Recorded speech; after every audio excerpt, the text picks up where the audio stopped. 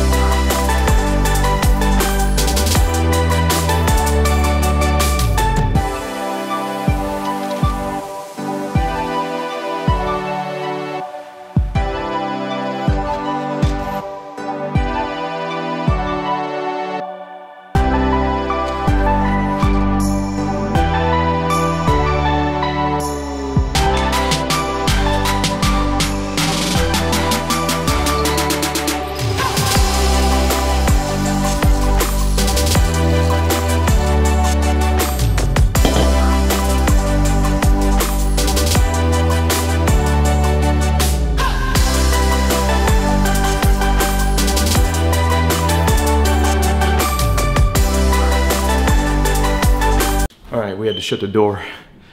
We could hear the kids talking upstairs.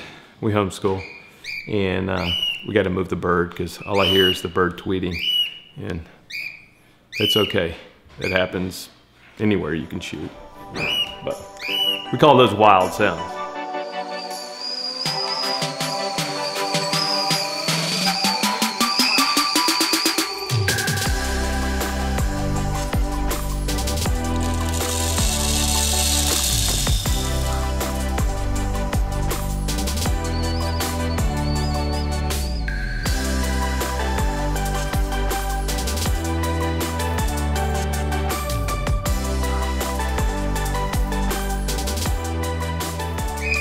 So hey guys, that's the way you get coffee.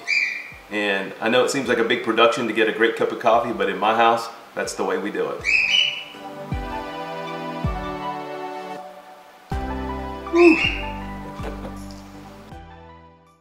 it.